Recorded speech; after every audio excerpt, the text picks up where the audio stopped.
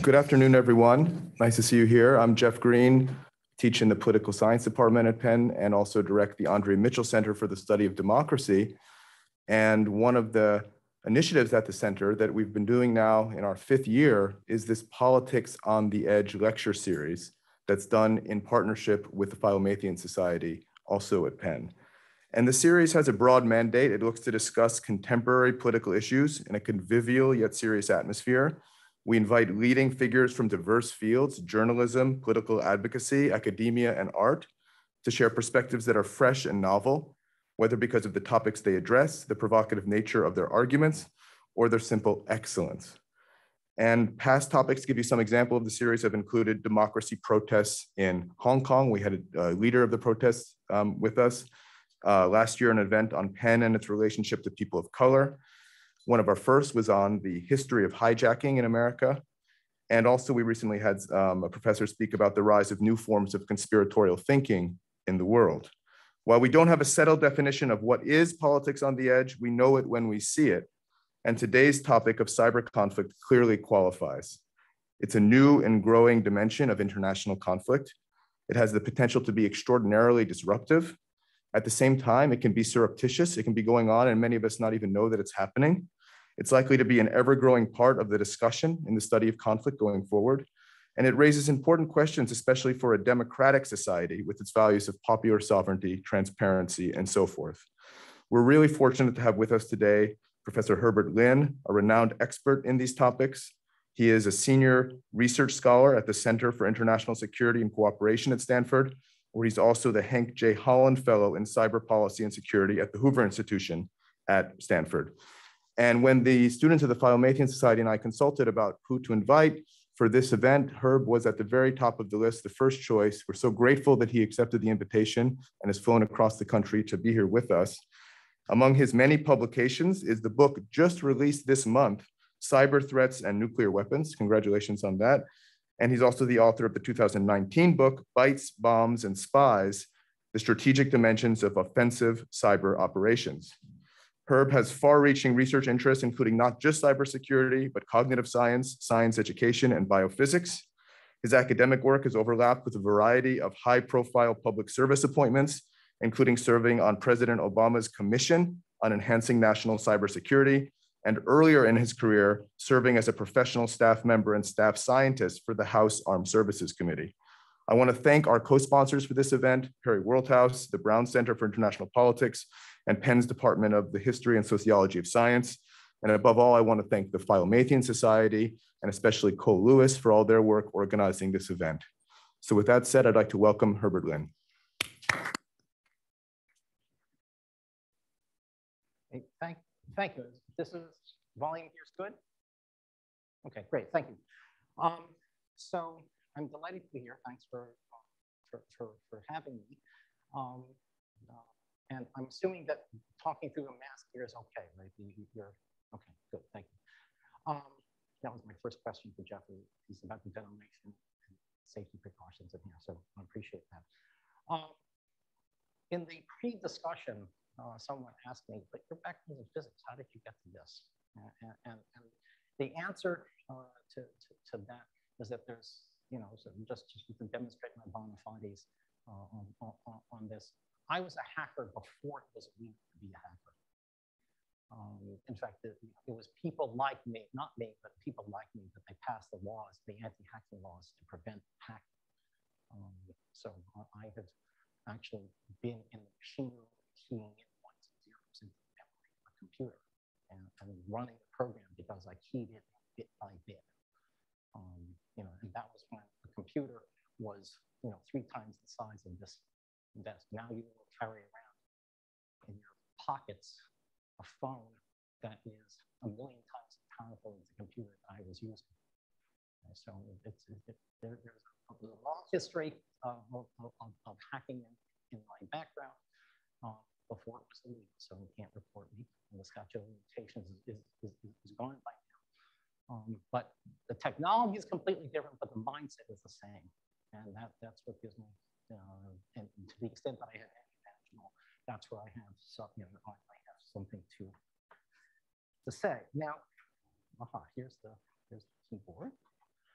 And we'll call the slide.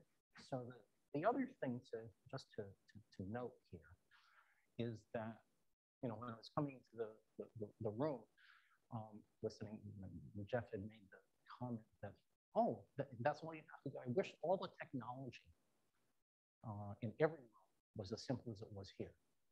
So I believe that all of you have had the experience of waiting patiently, and maybe not so patiently at the beginning of the talk, waiting for the person to get the slides right? Every one of you has had that experience. Okay? Every one of you has had the experience of the Zoom call not quite working properly. You have to reboot the system.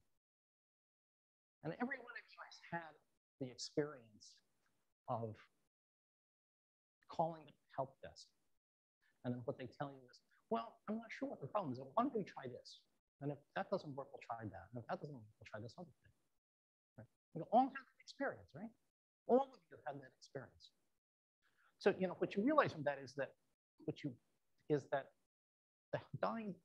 person at the other end, the help desk, is not, I mean, I don't know, like, it doesn't inspire confidence in me.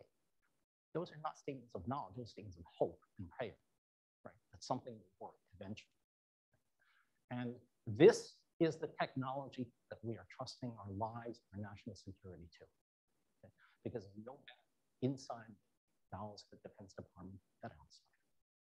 That may be the most important thing to take away from this. With that, let me talk a little bit about this. Okay, I'm here to talk about a little bit about conflict on the edge. And you may remember that there are two different views of war. There's a Clausewitzian view of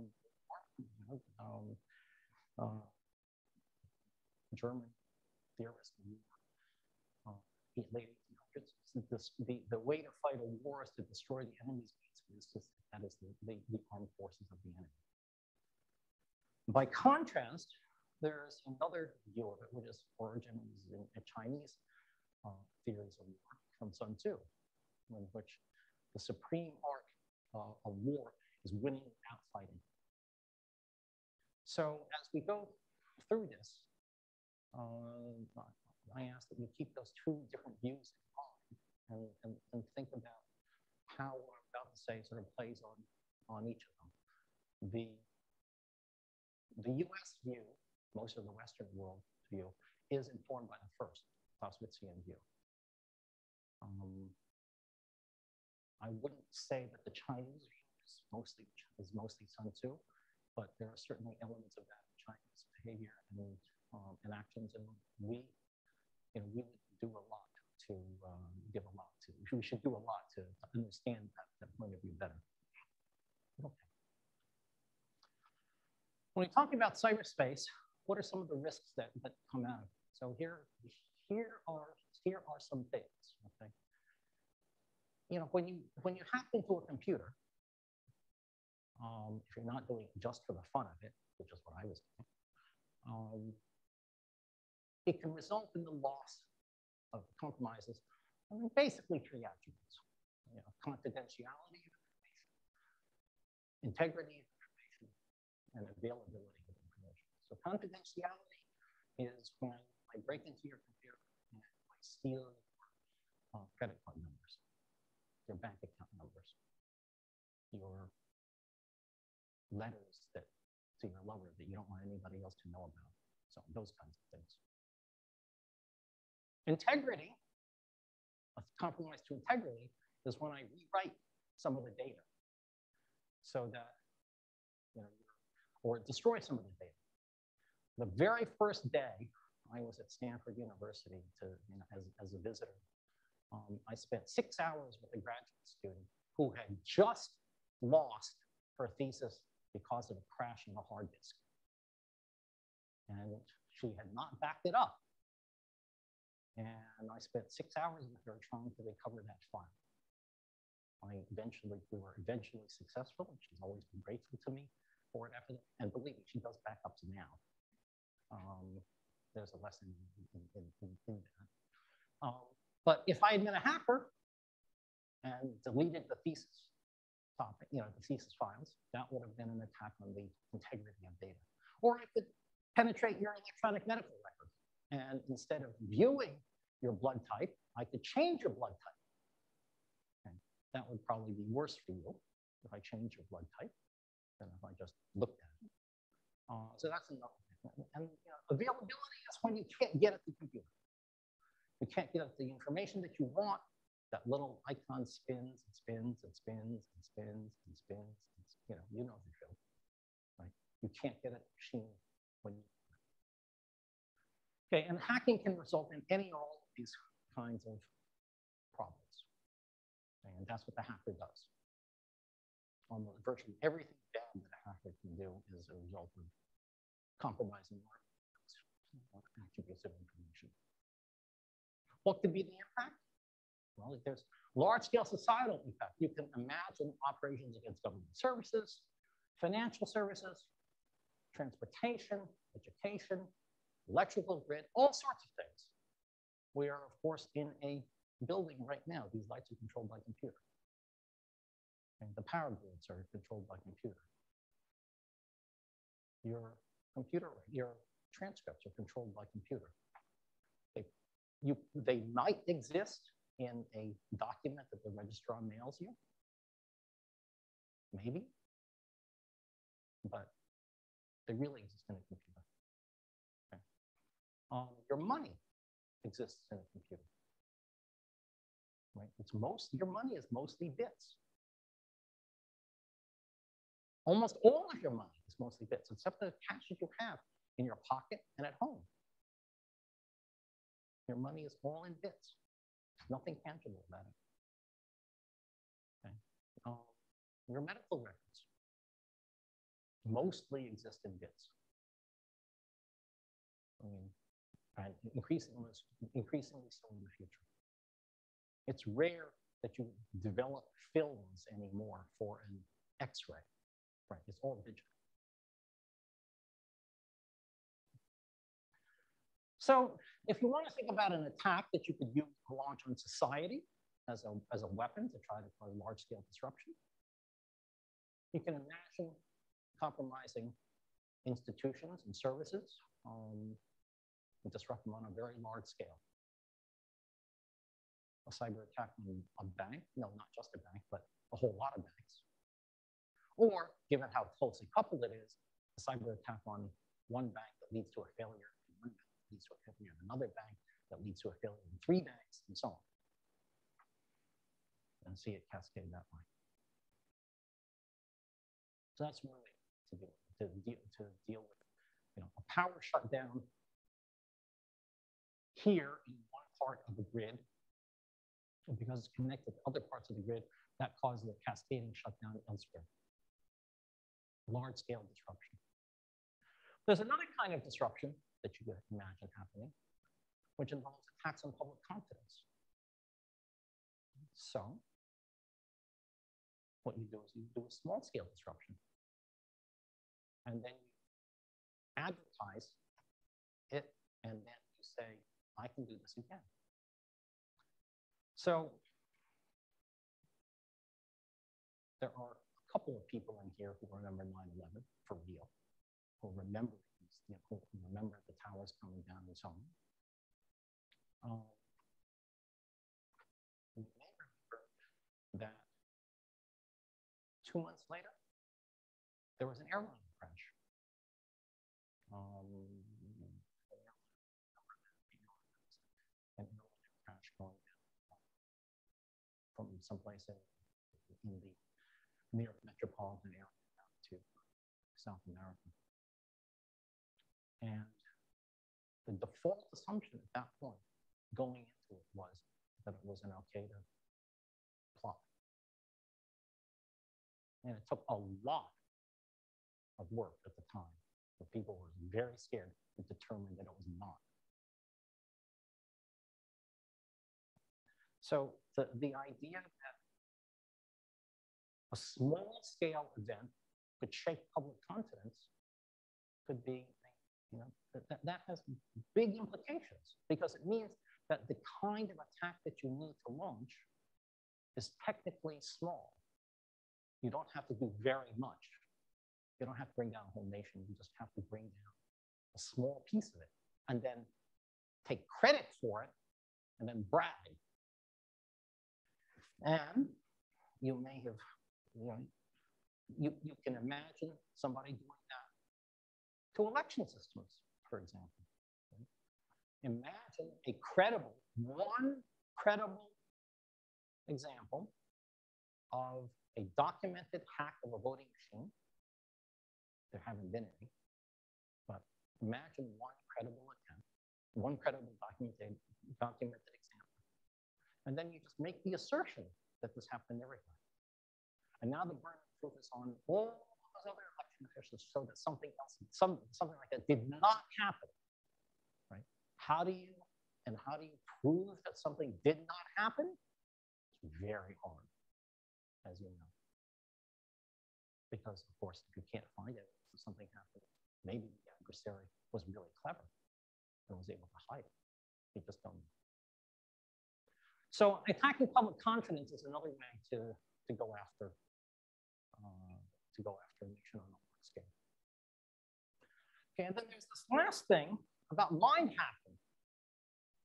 Okay, mind hacking in cyberspace or through cyberspace, which is that most people are on electronic media from which they get information about the world around them, what's going on in the world around them. And these people can have their minds hacked. I can have my mind hacked, you can have your mind hacked, because the thinking processes that we bring to bear in today's information environment are basically the same thinking processes that people have been using for the last few thousand years. That is, human evolution has not taken us very far in our ability to be sophisticated in our thought. Whereas the volume of information and the speed with which information arrives has gone up by many orders of magnitude. Okay. So we're faced with the situation in which it's very hard to establish a shared fact base with other people. We lose our ability to do rational thought as a society. And the result is that anger, rage, and fantasy become the basis for decision making. And we see that increasingly around the country. Okay. And I'm going to go into all of these things in this talk. So that's sort of an outline.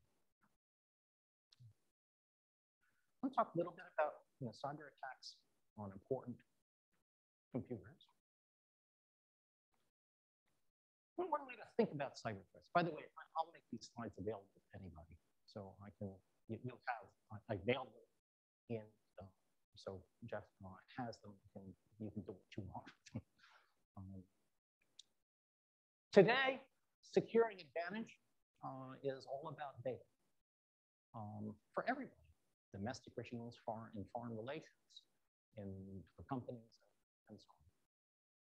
There are, you might say four major state adversaries, the canonical four bad guys, and four flavors of threat or attack. They steal stuff, they disrupt stuff, they destroy stuff, and they deceive. Okay. This is a very new world. Okay. There are different fundamentals in play. And it's not just a new vector for harm. It's not just one more. It's a very new world, okay, where it's governed by, it's a world governed by the laws of bits, not the laws of atoms, not the laws of physics. It's bits that matter. I mean, I see, you're all here. You're normally, in the last year and a half, I'd be seeing on a screen, right? That's a very different world. In this world, power and distance, or at least traditional power, don't protect, right? I could go, I used to go to one seminar a week because physically, and it was on the Stanford campus. And now I can go to 3 seminars a week, and they're all over the damn world. Right? I just have to really get up in time. Right? The strengths are the same as our vulnerabilities. It's not like in the physical world where you have offsetting strengths and vulnerabilities.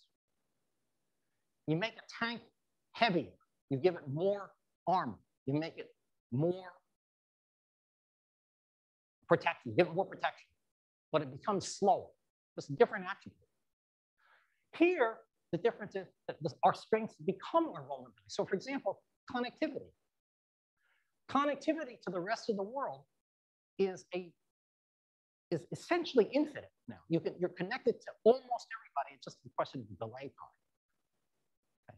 But to first order, every computer in the world is connected to every other computer. It just takes how long it takes you to get there. That's what's at issue. But it is exactly that connectivity that enables all the bad guys to get to you too. So now, not only are you connected to everybody in the world, but every bad guy in the world is connected to you. It's a strength because of the higher connectivity that we have to good guys. And it's a vulnerability because of the higher connectivity to bad guys. Free speech. Free speech is a wonderful thing. But weaponized free speech, when you use exactly the same tools of free speech and you invoke exactly the same rights to spread disinformation, that's a bad thing. So free speech protects good speech and it also protects bad speech. Okay? So the strength that we have in the free speech in our guarantees, it's a vulnerability too. We're always under cyber attack. Deterrence doesn't work in the way in which we usually understand it. Okay? There are at least 5 or 6 or 7 computers sitting out there right now. Hopefully most of you are not on Facebook, but that's okay. Even if you are, it's fine. You're still being attacked. If you're online, you're being attacked. It's just that you have various protections against attack that are keeping them away from you. But you're all under attack right now. Conflict doesn't really look like war. Okay. We're in an environment in which a whole bunch of small attacks and add up to have a big cumulative effect. You know, I steal a nickel from you a day. Add it up over a lifetime. Well, that's not a lot, but it's the kind of thing where you steal a little bit more, and a little bit more, and over time it adds up. That is the entire argument, by the way, about why cyber-enabled espionage by China or whoever is supposed to be bad. No one incident is really bad, but taken as a whole over an extended period of time, they have mountains of data that they didn't have before. And here you have an environment in which the private sector is the target of state actors. Right? North Korea attacked Sony. Sony, a corporation. It went out of its way to attack a corporation, not Japan, not the United States, but Sony. That's not the world that international lawyers usually live in. It's not the sort of structure, it's not the sort of arrangement that the UN Charter was designed to prevent, deal with.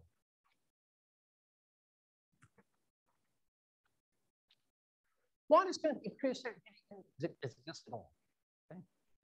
I know how to build a completely secure computer. So what on the left? Okay? You won't recognize this. Okay? There's a computer, and we put it inside a sealed metal box. Nothing can get in, nothing can get out. Perfectly secure. All of you will admit that. But nobody's going to pay, $500 for that, right? It's useless. Why? Because nothing can get in, nothing can get out.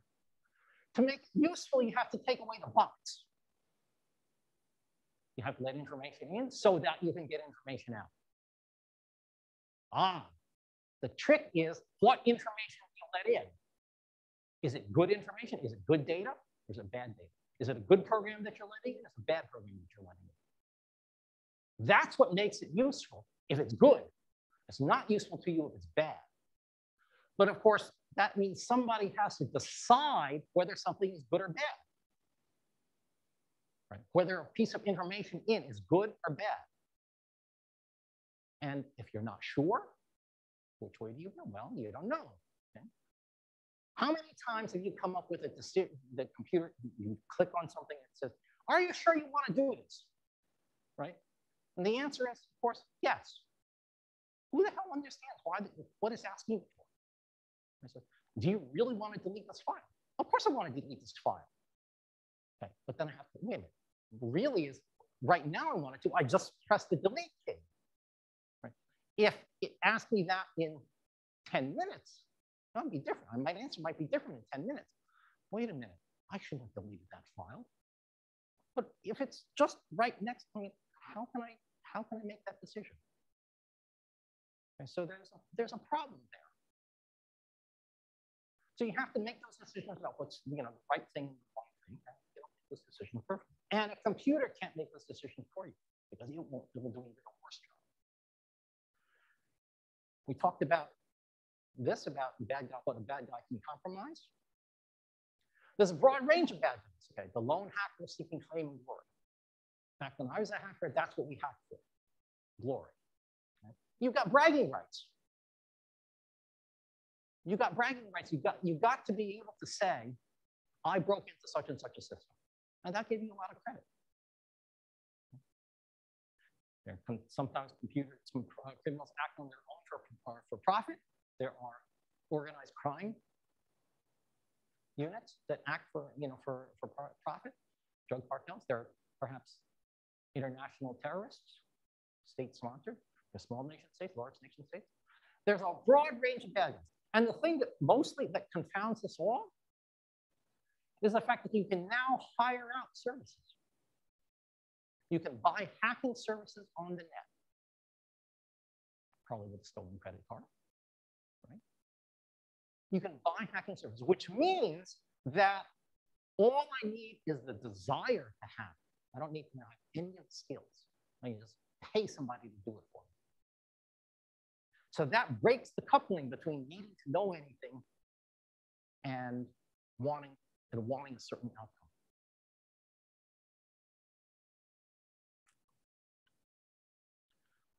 So over time, what's happened is that, yes, our cybersecurity has gotten better. That's the lower blue line. We've gotten better at doing cybersecurity. So this is 2021, we are great at dealing with the cybersecurity threat of 2010. We're doing great against that. But of course, the threat has evolved. And we're not dealing just with the threat of 2010 today.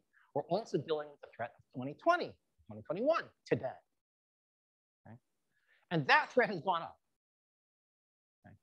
And it's gone up also, it's gone up even faster. And so a good way to think about this is that this gap, which is growing in time, has two parts. A part one gap is the fact that a lot of us here do stupid things, including me, like use the same password on multiple accounts and stuff like that. It's a dumb thing to do. Do as I say, not as I do, right? Don't use the same password on different accounts. But of course, we do it because it's convenient. You do this, but if you stop doing this, we'd all get better. So the fact that there are people like me who are dumb about our cybersecurity practices, if we could get me to do good cybersecurity practices, all the time, we get a lot better. So that's the part one gap. But even if everybody did that, that's still not enough. And so there's another gap that's sort of where we don't know what to do. The fact that I can say to you, I do dumb things, and I know they're dumb, but I do them anyway. What that means is that we know how to fix that problem, at least technically. But we don't know how to fix the part two problem. That's why you have graduate students in computer science. Okay. Why can't we get ahead of this game? Why is this gap growing like that? Here's a proposition for you. Innovation, which all of us think is a wonderful thing, means, but by definition, it means you can do more. It's increased functionality. That is, our appetite for computers doing more is unlimited. We always want our computer systems to do more. be faster, be easier to use, give you more functionality, to work on a wider range of data, to be backwards compatible. We always want to do more. More functionality means more complex design and implementation. And any security person will tell you that complexity is the enemy of security. Something that's bigger and more complex means there are more ways that things can go wrong.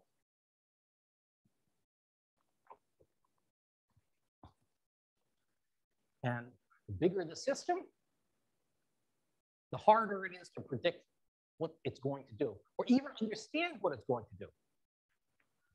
And poorly understood interactions are the primary points of vulnerability. That is, the attacker can bang on you until he finds a point of vulnerability. And so it is my claim that systems will be increasingly insecure if you can't figure out a way to moderate your appetite. To say, no, I don't need all those new functions. Give you an example. I am right now trying to buy a new refrigerator. I do not want one with internet connectivity. I don't want a refrigerator that has Wi-Fi capability. As it turns out, there are some refrigerators without Wi-Fi capability. But I guarantee you that in 10 years, they'll be impossible to get. You can buy a toothbrush right now with Bluetooth capability. Think about this. A toothbrush that's connected to the internet. It gives you all these new features to send you like brushing records to a dentist or something. Okay. So why? There's an interesting question there. Some things we don't need. There's some organizational issues too. Most of the internet, most of the information infrastructure is owned by the private sector. 85% of it is owned by the private sector. Government can't do it by itself. And there's no one party that's responsible for any of this stuff. The agencies with the best capabilities to defend are not trusted. National Security Agency, they're not trusted. And the ones that have the role and mission and who are more trusted, they don't have the best capabilities. Department of Homeland Security, okay, but mostly people think the Department of Homeland Security is incompetent. So they're either untrustworthy or they're incompetent. That's not a great choice. Now, in fact, they both have, I mean, that's not a fair rap, both of them, okay? NSA, I think, actually is pretty trustworthy. And I think that the DHS on cyber is actually pretty good. But these are the widespread perceptions. And the last point is that cybersecurity is always a cost center. It never helps you to invest in cybersecurity. It never gives you anything. It always takes away from your ability to do something faster, better, cheaper. The fundamental reality of cyber threats is that the offense is dominant in most situations. Given enough time, the offense is always going to be successful. And in the long run, the only way to thwart offense is to not provide opportunities for offense to work. Talk about attacks on critical infrastructure is what people often think about when they think about cyber risks to the nation. These are the 16 critical infrastructure sectors. You see some of them: emergency services, food and agriculture, energy, financial, etc. Okay. By the way, these sectors account for like 80%, 70% of the US economy. So everything is critical. That's an interesting observation there by itself. I don't expect you to go through this chart, except to note that there are interconnections between each of the critical infrastructures. So on the left, you see that electricity is common to everybody. Everybody depends on electricity, and also everybody depends on telecoms. And so if you disrupt electricity or telecoms, those are the two places where you get the highest leverage, can affect everything. And of course, there are all kinds of interactions in between the various guys, the various sectors there too.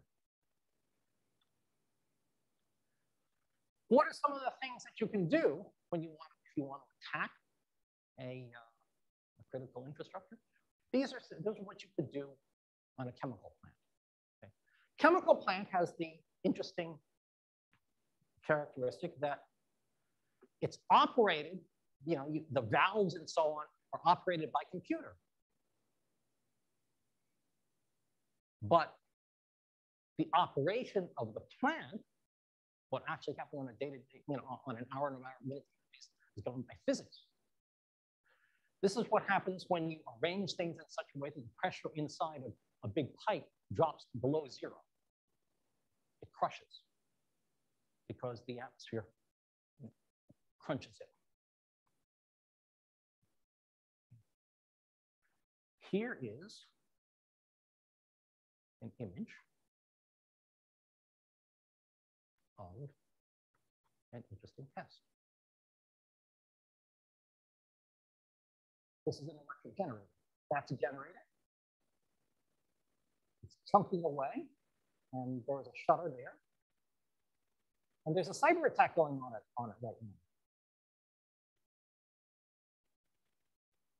Chunking again. It's still trying to generate electricity.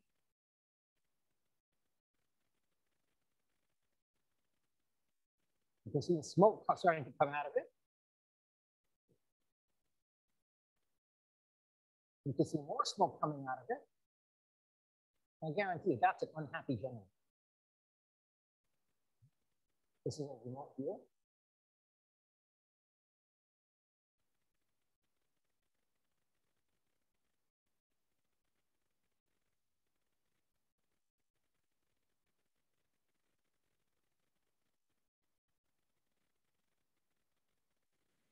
So that was a real experiment done in 2007. And it was an eye-opener to, it was not an eye-opener to anybody who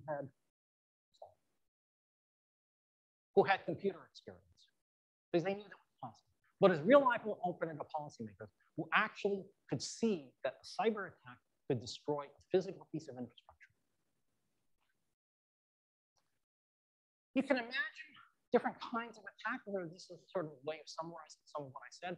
Attacks on operational technology, those are the attacks on the physical infrastructure, the electric grid, and the like. Surrounding that is the corporate information technology. It does the billing and stuff like that. And then there's the stuff that faces the rest of society, going to the outside of society.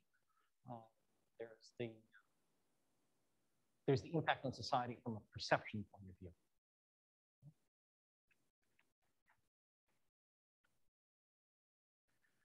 Now, we talked about this earlier, about small attacks with big impact on public confidence. Financial institutions, one bank, electrical infrastructure, we talked about that. We didn't talk about documented air crashes. So imagine if you were able to take down one airplane with a cyber attack, and then claim credit for it, and then show you could take care that you could take down another airplane. We saw some of this with the 737 MAX. Okay.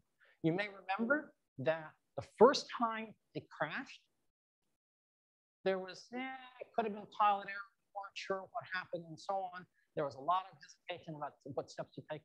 After the second one crashed, instantly the whole fleet was grounded. Instantly.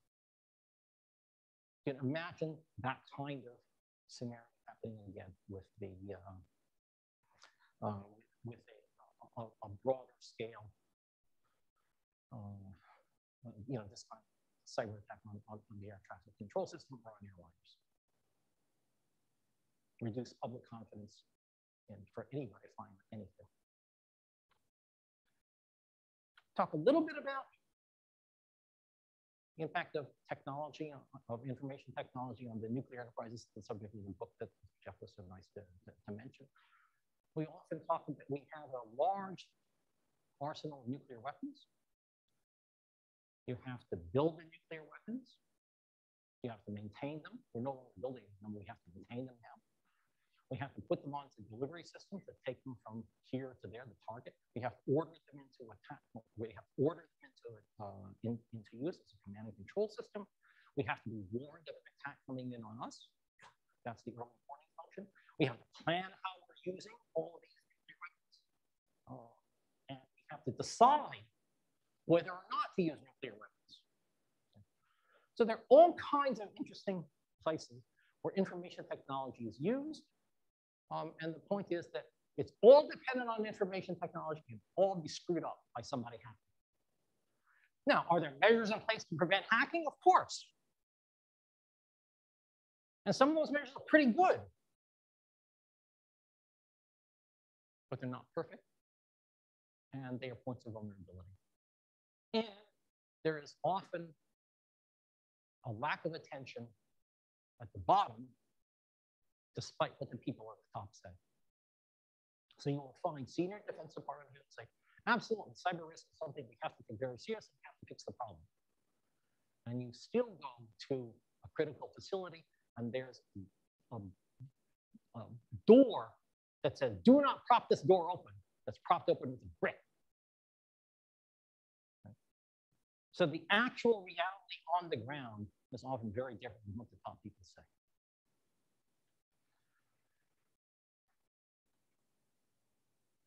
I'll give you some examples here, just to give you some examples of how all of this stuff might interfere with decision-making in a crisis. So for example, let's say that, just for example, there's a crisis going on. And just to take two countries, let's say China and the United States, with apologies to Fiona. Imagine a scenario in which we are, the Chinese are trying to mobilize their missiles, and we want to find out whether they're planning an attack. So we penetrate their command and control systems. We get some real information about it. But if they see us doing that, they may worry that we're really looking at them in preparation for an attack. So we say, no, we're doing what we're doing is good. It's not, it shouldn't threaten you because we're just looking around. They say, how do we know? You can imagine a scenario in which, I don't know, a president might be looking at his Twitter feed, right? And there might be interesting information coming across them on Twitter. Unvetted information about what's happening in another country. Okay. Is that really the kind of information informing the president about the decision to go to war? You might do a cyber attack against some systems used for conventional war that the other guy thinks are affecting his ability to command, to train his nuclear forces. So that's confusion. So all kinds of ways in which cyber technology can corrupt or influence decision-making that you don't like. They all include nuclear risk. We have this principle with nuclear weapons that you never want to use nuclear weapons without proper orders. On the other hand, you always want to use them given proper orders. And you can imagine cyber compromising one or both of those sides of the equation. Cyber attack may enable or contribute to the improper issuance of a valid order, or it may interfere with a properly authorized launch or war termination order. Both of those scenarios are managed.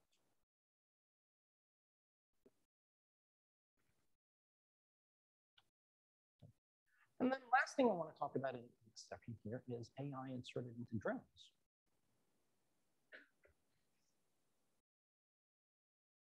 This is fictional, completely fictional.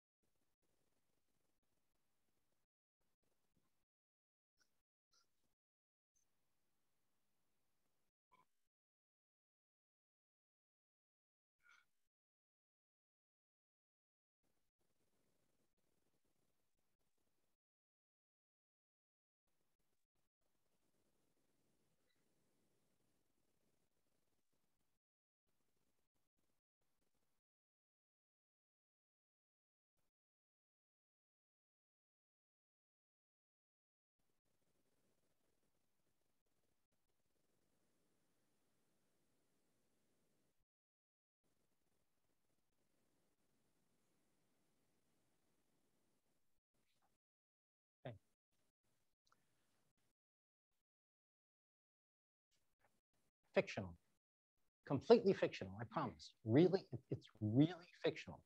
Okay?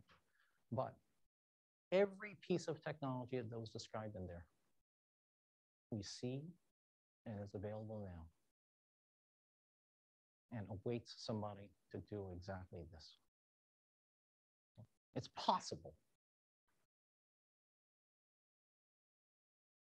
That's it. So when I distribute the slides, you get the slides. Okay.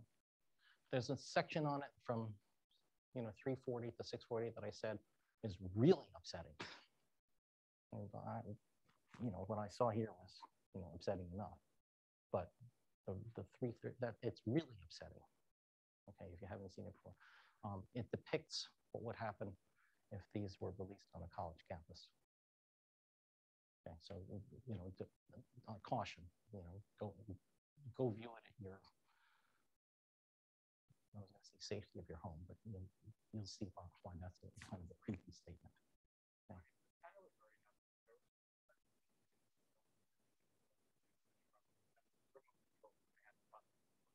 That's right, but it wasn't just precision. It wasn't just facial recognition zooming in on the person. Yes, there have been drone assassination attempts, but at a much larger, sort of at a much larger scale. It wasn't individually directed. So something like that hasn't really happened. Now I want to talk a little bit here about mind hacking.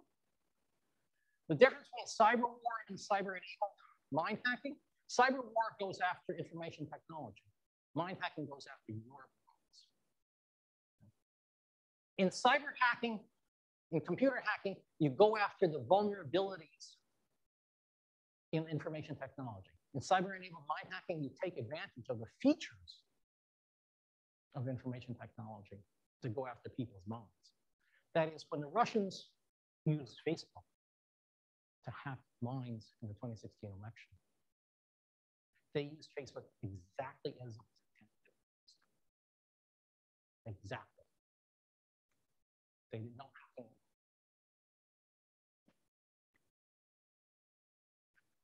What happened in 2016?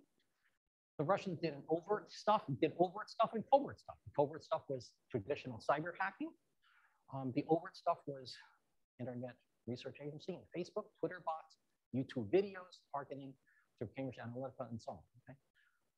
All those open, not computer hacking in the usual sense. 2020, we have no indications that foreign actors attempted to alter any technical aspect of the election that is not cyber hacking. But they conducted a wide range of influence operations aimed at denigrating Biden's candidacy. Right? Overtly.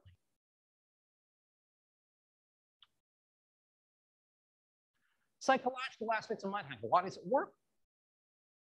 People have two ways of thinking about the world. There's the intuitive and heuristic way of doing it. There's the deliberate and analytic way of doing it. This was, if you've read Danny Kahneman's book on Thinking Fast and Slow, this is system 1 on the left, system 2 on the right. Intuitive, heuristic means sort of from the gut. It's fast, it's emotional, it's unconscious. On the right, it's reason, it's explicit, it's rule-based, it's logic-based. And heuristics are the vulnerabilities in human processing. That is, heuristics operate very well most of the time, but they don't always operate perfectly. And people make mistakes using them. They make mistakes more often. Okay. For example, fluency.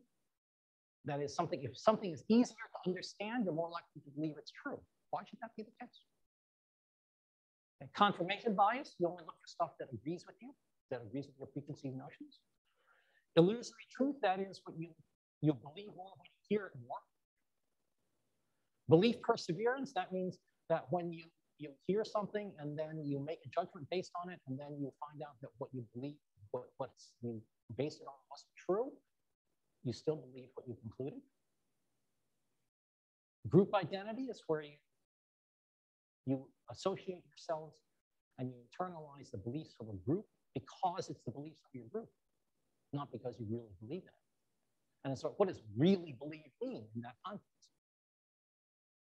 And so you start to believe things because your group believes them. You've all seen this illusion, right? Which line is long? You don't know the answer. Okay. They're the same. But just looking at that, it still looks as though the top line is longer. Center part. And you have to always either remember it or actually measure it. And that's the difference between system 1 and system 2. System 1 says those are the same. System 2 says stop, measure. And you jump to the first. And you have to override that judgment by going to the second and going to the second. And then we just start thinking about the technological aspects of mind hacking. Okay. It's the internet. It's always on cell phones. It's customized search engines. It's social media. It's the fact that you can get information now from sources without going through any kind of middle person. No middleman, no intermediaries, which is both good and bad. You can produce content really cheaply and consume it really cheaply. And you can get video and audio, which is much more emotionally evocative. And what do you get out of this? You get Twitter. Messages about the world in 280 characters. And you can, now you're on the internet, you can find support for whatever you want to believe, no matter how nutty. You get support for that. You can get the same message from apparently different sources, and so you're more likely to believe it. You can customize information, be targeted at you. You get one source of one kind of information, you get a different kind of information, different content, tailored to your specific vulnerabilities, your specific prejudices, your specific inclinations. Okay? And I never have to tell you what I told her. Okay? And search engines, they're not optimized for truth, they're optimized for popularity. Right? The answers that you get back are answers that you get back because other people think they're useful, not because they're true. And the future, imagine deep fakes, fake video and audio. Remember, we now have GPT-3, which is a text generation program that is getting to be pretty good. Okay, you get forged emails instead of just leaked emails. They're going to mislead. You have all the stolen data from Equifax and all sorts of other information hacks to build customized information profiles in all of you. They get lots of demographic variables to understand you very, very well and to target messages specifically aimed at your prejudices. Conversational chatbots that fool you into thinking that they're real. Turns out that the Turing test is not all that powerful a test. Lots of people think that they're talking to real things when they're not. Facebook has done experiments on targeting people at times of emotional vulnerability to identify those moments when they'd be ripe for some sort of intervention. Some of you may have seen this before.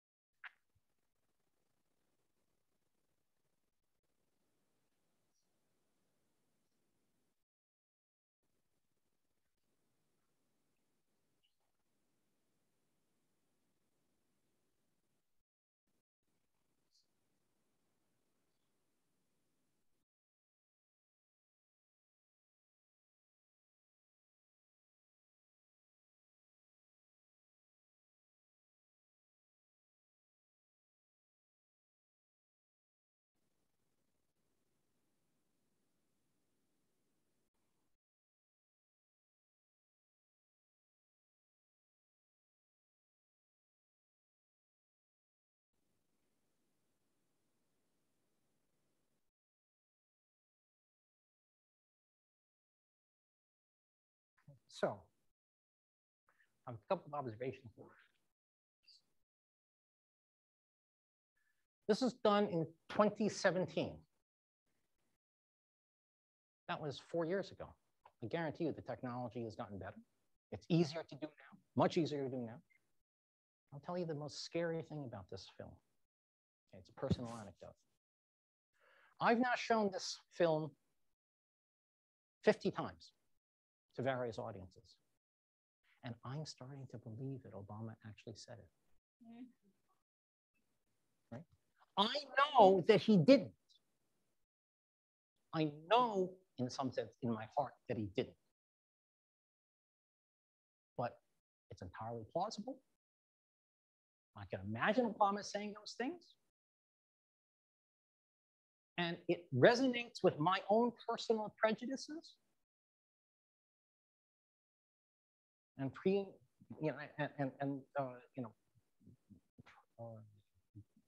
preconceived notions. That, yeah, I can believe it. And if you wake me up in the middle of the night and shake me, and did Obama really say this? And I'm really feeling asleep, I will say yes. Okay. And that's just the power of repetition. That's totally terrifying to me about that. Okay, so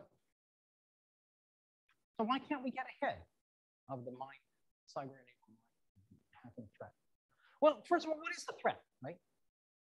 Is it lies? Is it misleading claims? Is it hate? Is it organizing? Whatever you don't like, disagree with? Okay. There's an old saying that it's the best way to lie is to tell the truth.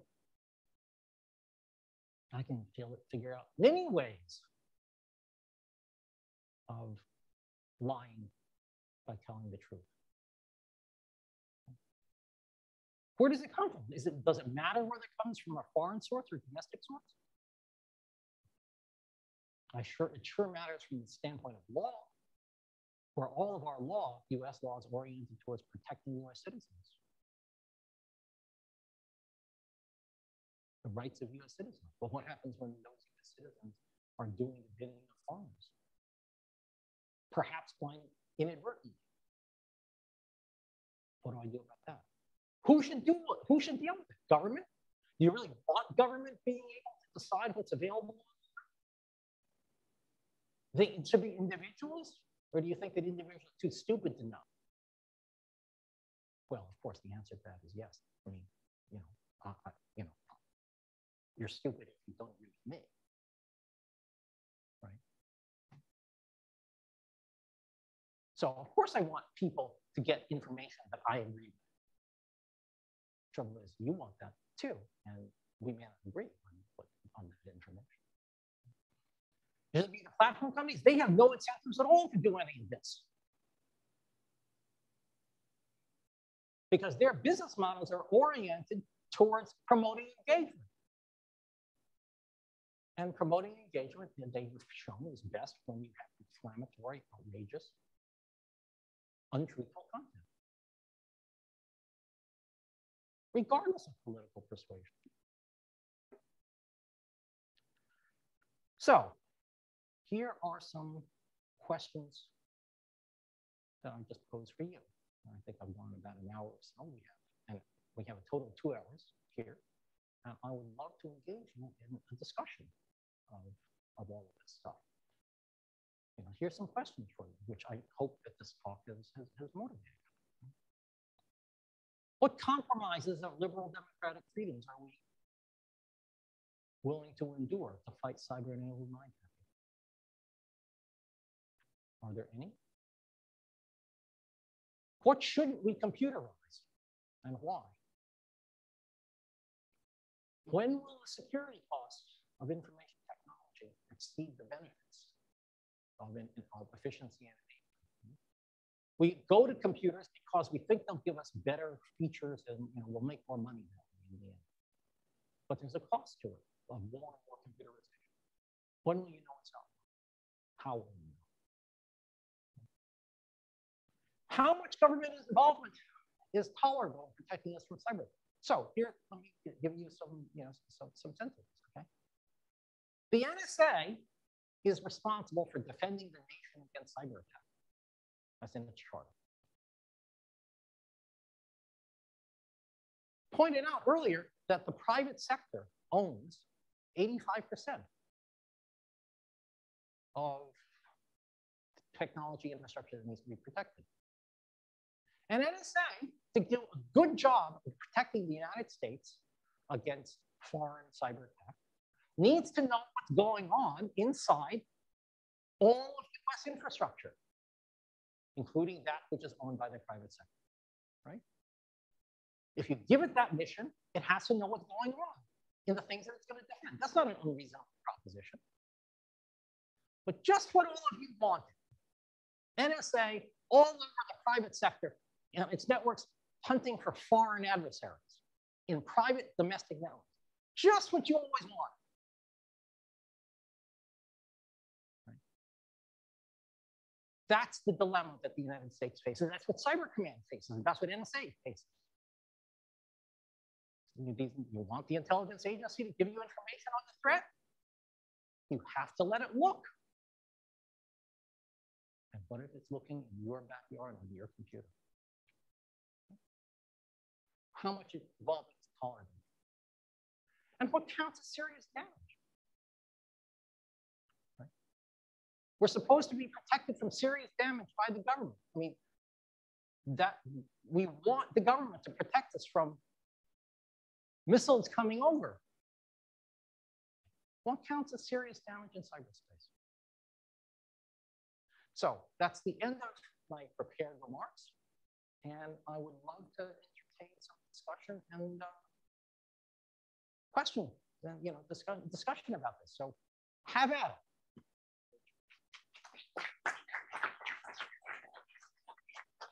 We have microphones going around. Yes, thank you so much. Is it on? Right, where's the on switch? Yeah, there we Okay, go. great. Unfortunately, not too complex. Okay. I just first of all wanted to say thank you so much for this talk. Now we're going to have some questions until about 5. And so that being said, yeah. Awesome. Yeah, thank you. My question was, you know, over the past year and a half, most of the world has become more accepting of technology, right? We were on Zoom for school. We had to use different technologies to work and keep relationships. And I want to know from your point of view, how has that affected, do you think, society's comfort with adopting technology and letting our guard down from attacks like this? Because beforehand, we could be considered more weary of technology. We would prefer to meet in person and things of that nature. However, now we're really very close to technology. Do you think anything's changed in that regard and that we will see more attacks because of our complacency? Thanks. Well, it's always a safe bet to say that things are going to get worse, right? I mean, that's the way to go. That's the way to be an expert. You know, you go to any party and somebody asks you, what's the future of cyberspace? And they say it's going to get worse, and you'll be right. Okay. So there's, you know, and if you want to get, you know, fancy about it, you use the word attack surface. And you say the attack surface is just growing because there's more and more computerization, and you know, nobody knows what attack surface means. And so attack surface is just a number of places where the bad guy can get at you. You just say that, and you'll be, of course, correct. So I personally don't see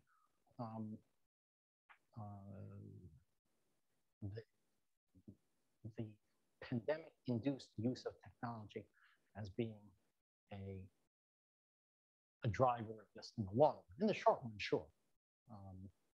But you know, I don't know about you, but I'm really desperate to get off of Zoom. I really don't want to use Zoom if I can possibly help it. I offered to Jeff that I could do this talk by Zoom. He said, no, it's not really trouble that way. He's right. I couldn't have this kind of discussion, you know. I lecture a class of 175 students. Okay, in fact, about 40 show up because I record them and they can see them, you know, later on. but I can't see their faces. I can't say, oh, this person laughed at my joke, or this person, looks confused, or something like that. I can't do that. And I sure can't get into the discussion that I have with somebody in the bathroom about, hey, you look familiar. Oh yeah, I remember, and so on. You made just a comment earlier today, and so on. I can't get into that kind of conversation. I'm desperate to get off of Zoom. I think most people are. But I think for me, the inevitable trajectory is that people are going to do more and more with technology. And there's a saying that I try to impart to my technology classes. There are 3 roads to ruin. Sex is the most fun. Alcohol is the fastest. Technology is the most certain. Right? And because technology promises a lot, and it screws up when you most if you don't, unless you arrange things very, very carefully, right?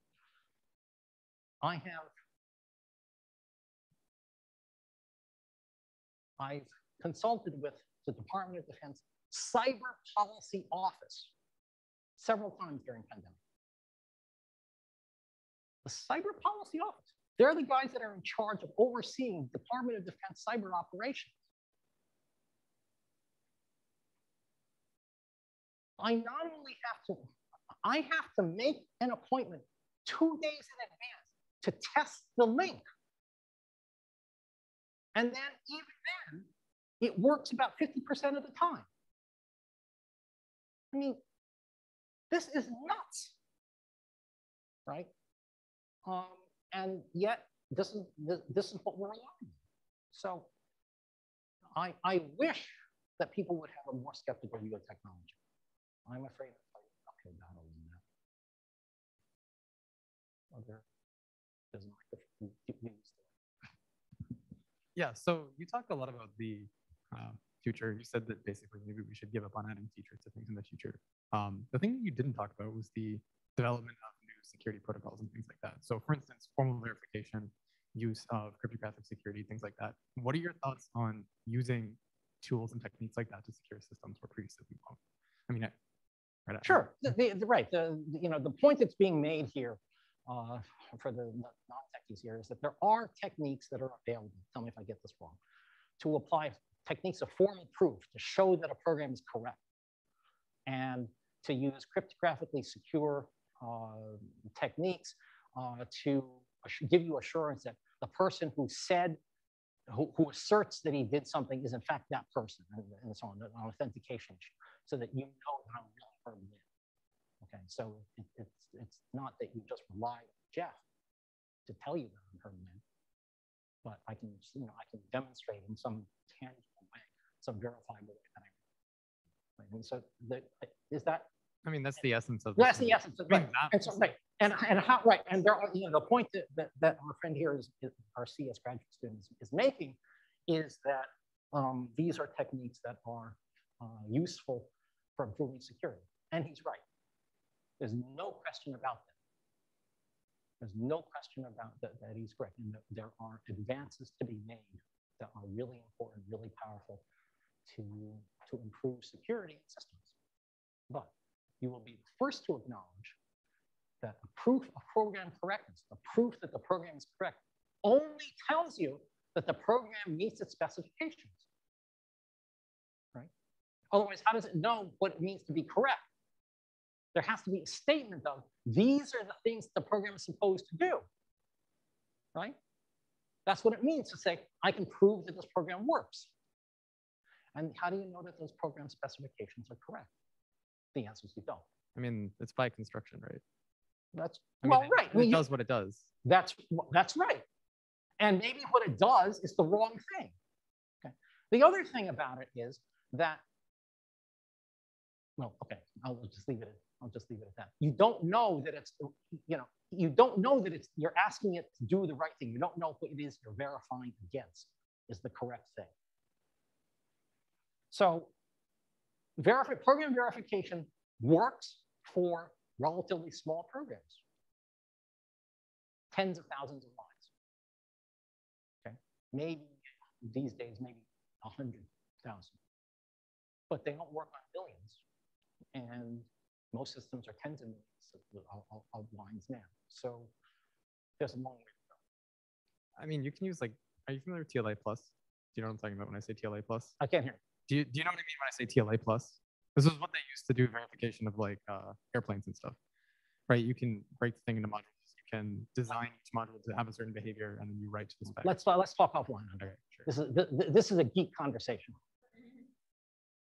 Yeah. Okay. Hi, yeah, so I'm curious about the privatization of the cybersecurity solution industry that's been like rising recently because of the NSA's inability to capture all threats or deal with all threats effectively. And some larger companies that are more aware of these threats or have had exposure in the past might be more willing to contract these companies. I'm curious about whether that within like 20 or 30 years potentially leaves us in a future where mid-sized businesses or smaller businesses are much more likely to experience cyber threats just because they don't have the capabilities to contact companies to guard against them. Is that a concern in the cyber sphere? Absolutely. I mean, I think that, let me see if I get your question right. Okay. Your question is that, what about the little guy in the future? Are they going to be more vulnerable because they can't afford cybersecurity in the way the big guys can? Mm-hmm. Is that basically your question? Yes. You're absolutely right. And most government people who think about this stuff worry about exactly that problem. That the small mom, it's the mom and pop, grocery store kind of problem. How are they going to ransomware attack? And they don't have any, they barely get their systems up and running, and they can't afford that. I mean, I actually think there's a business opportunity here. If anybody to help me out with this business, I'll give you the idea, you pursue it. But the idea is, why can't a small business have the same security infrastructure that a big company has? The answer is they can't afford it. Well, what if you put together, a large number of small companies together and put them in the same problem and give them the same kind of IT support? And is there something that you could do there? I think there's a business model in that, but I've never interest, who thinks they can make money on it. So, thank you. We have a question up here. Yeah. Hello. When I think of maybe the easiest vector for breaching cybersecurity, what comes to mind is open source projects and adding code, maybe into like the Linux kernel, for example. Does the US government maybe pay any attention to what code is going into major open source projects? Or is it just kind of the Wild West? The question is whether or not the US government pays attention to open source. It certainly is cognizant of open source. Does it monitor the code changes that get put into it? I don't think it does so systematically. I think it probably does it if it incorporates open source into its own critical applications, but I wouldn't swear to that. So the answer is basically everything else that I can give you is informed speculation. Speculation is informed speculation.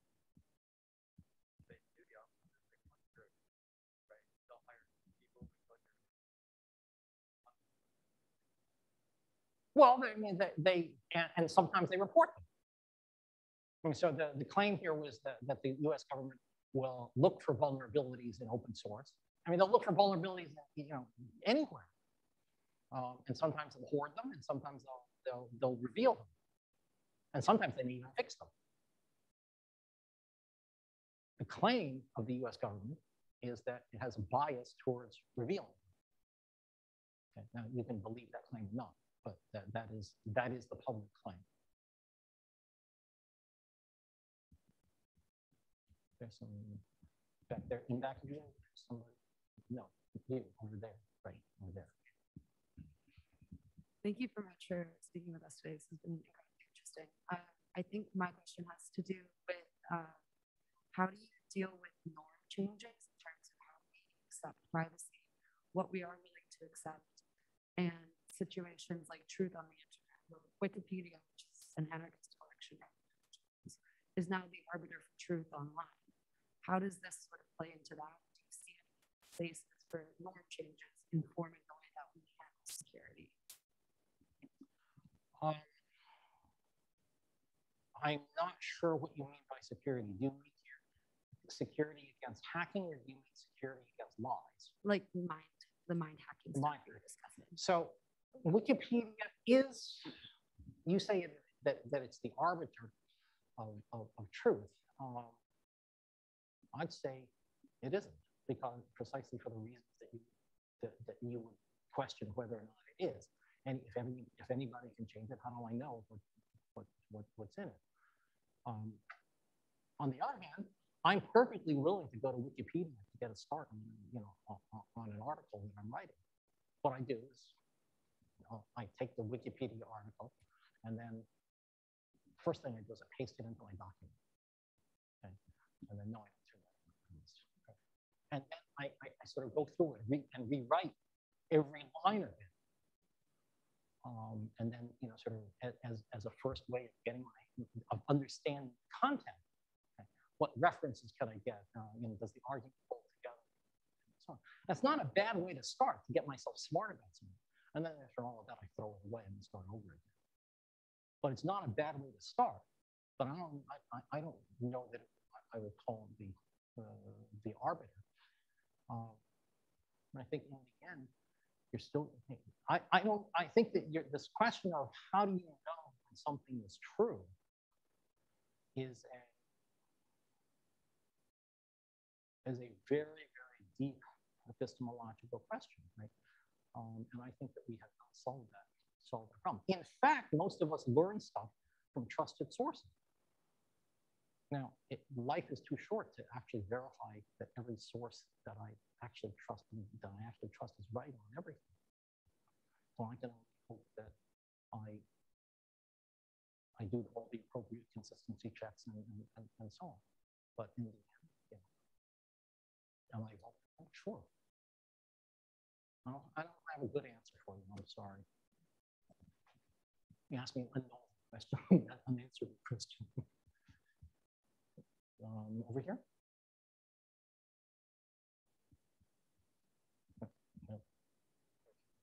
Oh. Well, we have time, so Thank you very much for this really, really great and important talk. I work on the history of risk in computing, so I found this really fascinating. And one of the things that I find particularly interesting is this question you have up here of what should we not computerize? And what I find striking about that is that this is a question which people have been asking about computers for pretty much as long as there have been computers. So many of these concerns that are coming up in this talk are things that people were talking about in the 50s, in the 60s.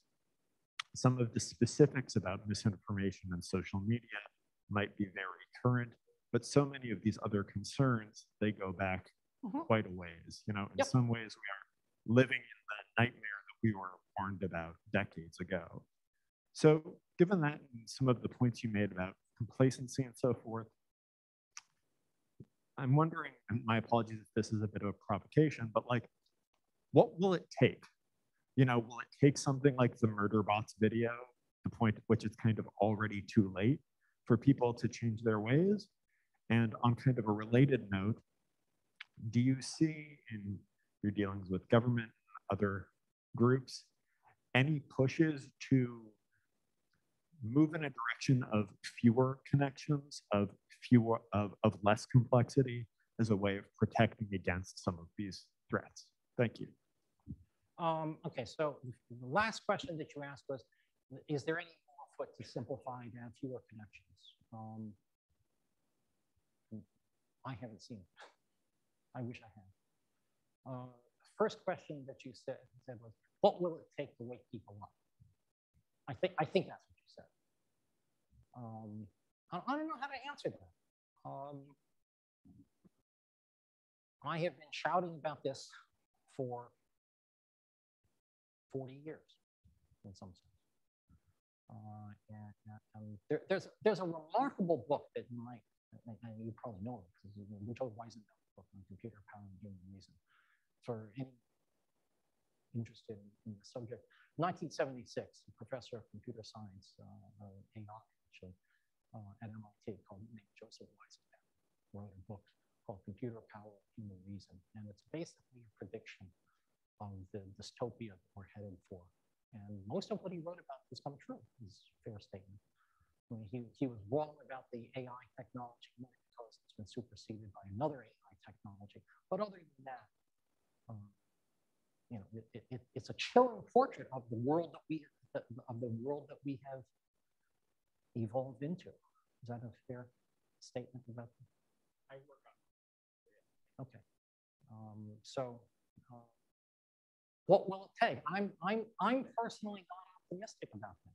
On the other hand, well, there is one bit of optimism that I can point out here, just that for all of history, every information technology, going back to the invention of writing, has been predicted to doom human cognition. Okay? When people talk about writing, they talk about, well, it'll just be an aid, an artificial aid to memory. People won't really remember stuff. They'll only appear to be smart. They'll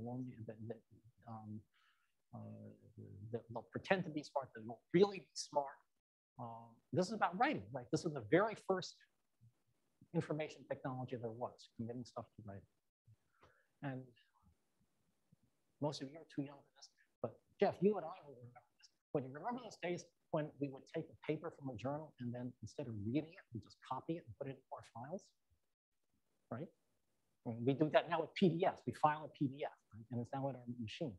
And we think that we've learned it. You know, there was a time when you actually had to read the damn thing. And you took notes on it. Well, we don't do that anymore now.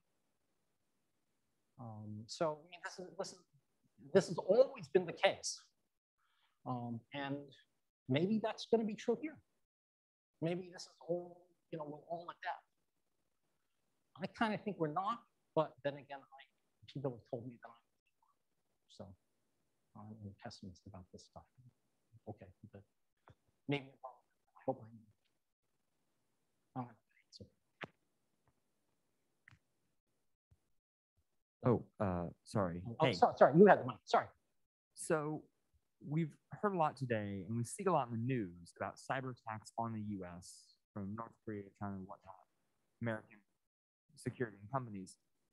America is a pretty big global power, yet we don't hear about American perpetrated cyber attacks. Are these happening, you know, on other countries or on foreign companies like Tencent or Alibaba?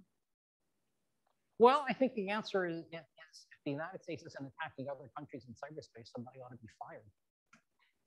I mean, I think the answer is pretty, if you hang around the US government for long enough, the answer is pretty clear that we are. We're doing a lot, but we just don't talk about it. So you hear, I mean, offensive operations in cyberspace are among the most classified things that you could imagine. And we just don't talk about them publicly. Now, why we don't talk about them publicly is a very interesting question. I don't understand that very well. There's some taboo about talking about it that goes beyond the classification issue. It's been a big deal for the United States to admit that it conducts offensive operations in cyberspace. That's a big, big, big, big deal. And even people are wiggling and uncertain about it. They don't quite know why. You know, why are we admitting this? And so talk to anybody who does this stuff. They shouldn't talk about it.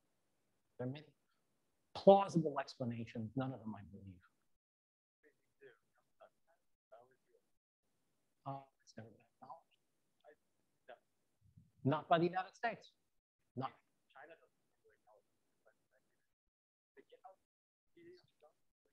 it. Just to make sure we're still giving everyone the opportunity to speak. Oh. Yeah. So thank you very much for the talk, Dr. Lin. I have a question actually inspired by that which was just asked, which is why do you think that foreign states don't acknowledge US hacking against their networks while the United States tends to acknowledge hacking by foreigners against its networks? I have wondered about that. My claim on it is that foreign nations don't want to admit they're vulnerable to their publics. That's my guess, but I don't know. I don't know that's speculation on my part. And why do you think the United States is willing to acknowledge that to its public? I think that the U.S. acknowledges it to its public because it's the only way to get public support for investing in it and so on. So that's the best answer I can give you. I don't, other than the fact that the United States is an open, free and open democracy that believes in freedom of information and informing its citizens about what's going on.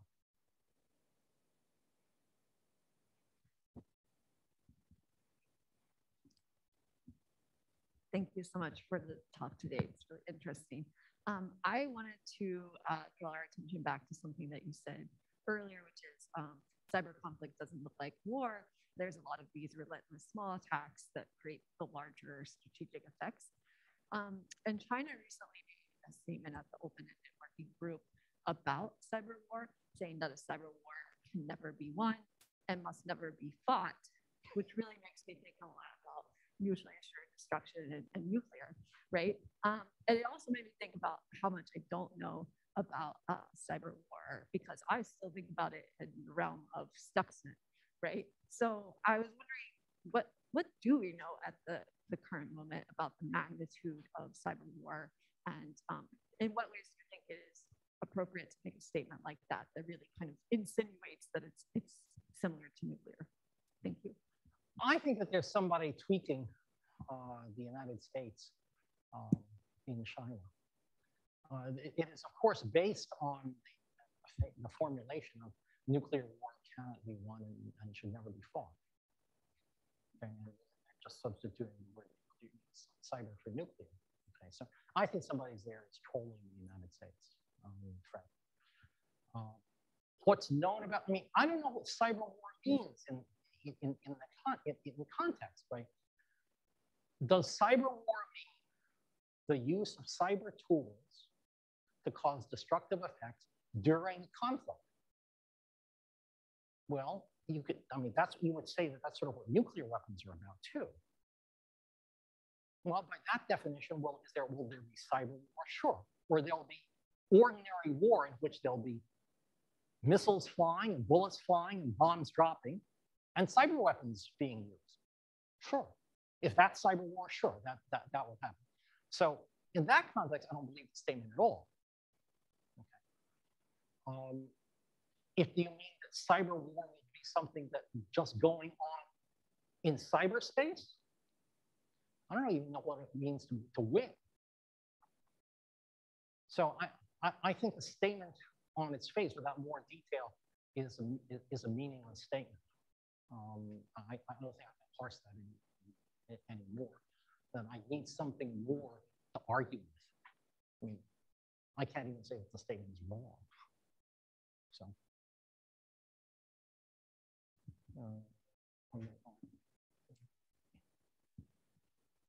Hi, I'm a student in Graduate School of Education, and just to contextualize my question, I want to preface that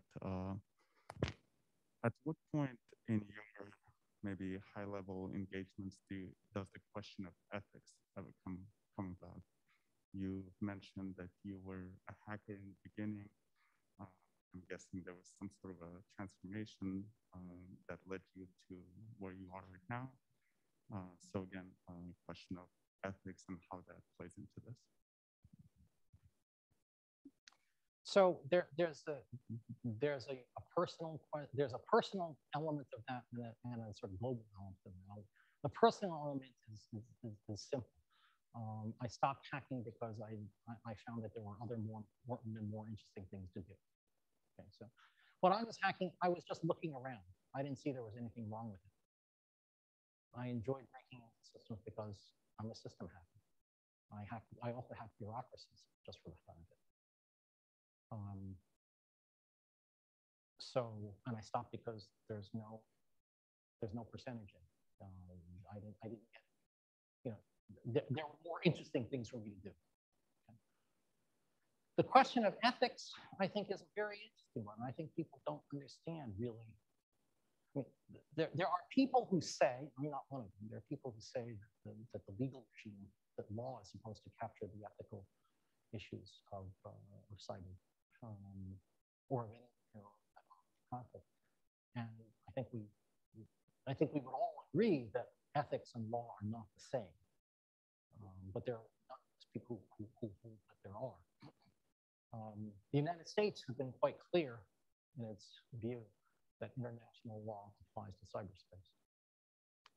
So are there other ethical considerations that go into it?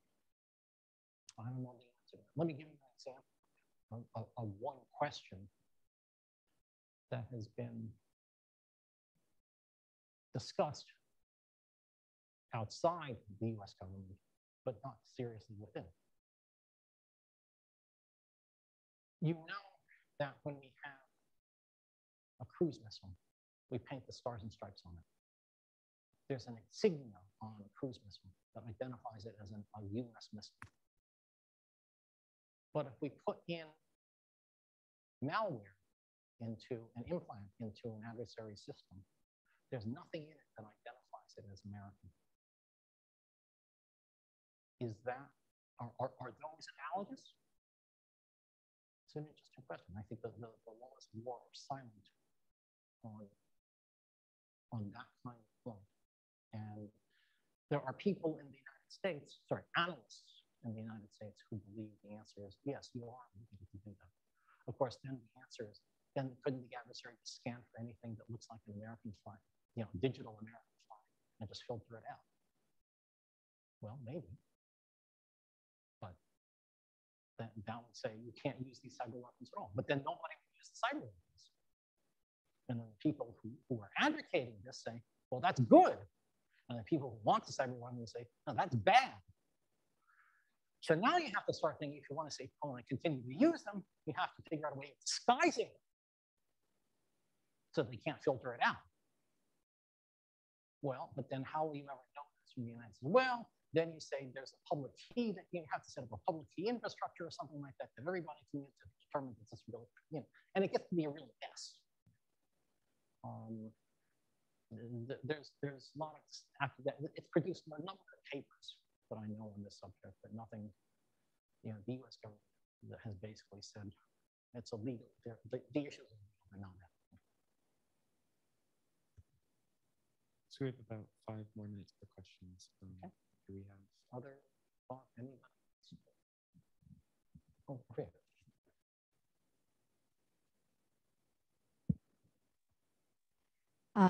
Okay, so before asking you the question, I'd like to also give a thanks for you as an expert for cyber security and talking politically about what happened, especially to the States. I was also wondering about the success of the national security that each country has for tackling the cyber threats. So I was just questioning also can the success of the national security police be used as an indicator for a country to be saved from the cyber threats? As I contextualize this with the state actor principle, the success of the United States to maintain the security of cyber. But what about the developing countries that are difficult to implement the policies to have a strong national security, especially in the cyber sector? Because I come from one of the developing countries in the world, which is Indonesia, and we have such a very hard condition of us being as the home for 175 million internet users and a lot of unicorns in our country. So yeah, that's the question. Thank you. I think that you're asking the question of how does a developing nation strengthen its cybersecurity when it is a developing nation. It doesn't have the resources of one of the industrialized nations, and how does it do it? You're right. And it's in the end here, there is no, there's no good answer, okay? Because it does cost money. And I have actually met with representatives of the Indonesian government to provide advice on how to build capacity and so on. And they don't like what I have to say, because I say you have to invest money and so on. There are no good ways of doing it on the cheap, because you have to invest, and you have to be willing to make the sacrifice to whatever that takes, or you can develop your own indigenous expertise. But both are costly in either time or money, and I think that's very, very hard. So like strengthening the bilateral relations would be one of the best maintenance. Do you think so? I'm sorry, strengthening the bilateral relations with other foreign countries. Yes, but mostly the threats that Indonesia faces, for example, are by and large not national threats from another nation, but they're usually from criminal groups and so on. Although I can certainly imagine, whoever Indonesia believes nationally is an adversary, they may have some incentives, and so that's a question of how you establish more peaceful relations. Nobody in the United States worries that Canada is going to attack the United States in cyberspace. So, and then one more question. Hi, thank you for the presentation. I used to work with the insurance company on the insurance product for cybersecurity. And my question would be, how much does insurance industry play a role in this cybersecurity industry? And is there any interesting development toward that? Because as I know, it's still much of the patchwork between cybersecurity firms and insurance company, and also law firm as well. So, right.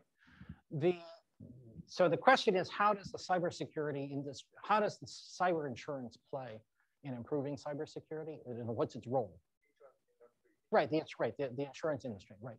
So the insurance industry, the idea behind cyber insurance is that they will provide you with insurance protection in the same way that they provide you with insurance against fire. Okay, so they'll insure you against a cyber incident, same way that they insure you against a fire, or something like that. And yes, there are a variety of people doing that.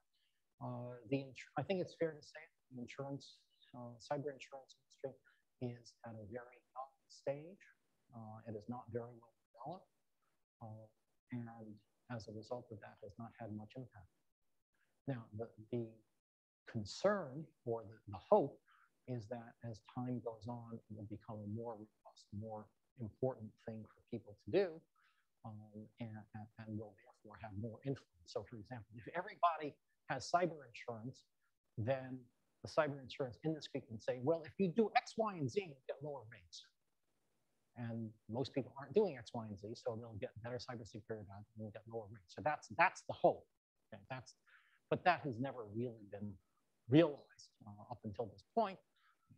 There's a cynical view of cyber insurance that says that cyber insurance is the way that the insurance industry can avoid paying out in cyber.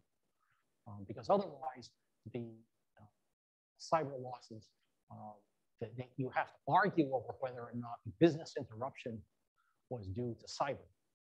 And then, then it's up to the maximum limit of that. And that's a huge amount. What they do with cyber is they block that off and say, we'll only insure you at 1/10 or 1/100 of what you would have been covered otherwise.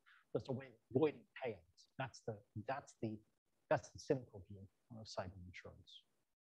So I think it has a long way to go before it's significantly influential.